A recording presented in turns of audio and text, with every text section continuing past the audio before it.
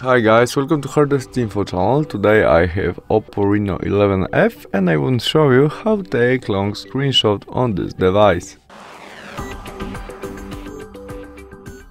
To do that, in the first step we must open application with support long screenshot. It can be Google Chrome settings, something would have more information than you have on the one side of screen, where we can scroll something. While we are on it, we press volume down and power key together at the same time as to make normal screenshot. And after that we tap on our, and we tap on our scroll.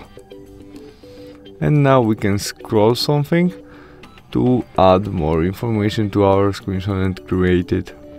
When we have all we need, we press done.